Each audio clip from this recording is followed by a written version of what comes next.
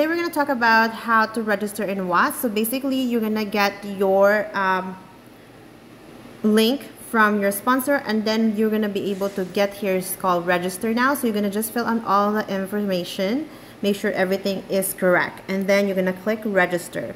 So once you register, you will be logged in and you're going to be able to go in this page. So the first thing that you will have to go is go to your security and make sure that you set up your transaction password. So you will have to set up this transaction password right here, and just make sure that you follow the steps. First, it's going to ask your password that you have set up for this account, and then you will just have to follow the steps to be able to do the transaction password. Okay, so once you have finished that, then you are good to go.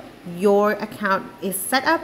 So then what you just have to do now is activate your deposit address. So that would be in the next video.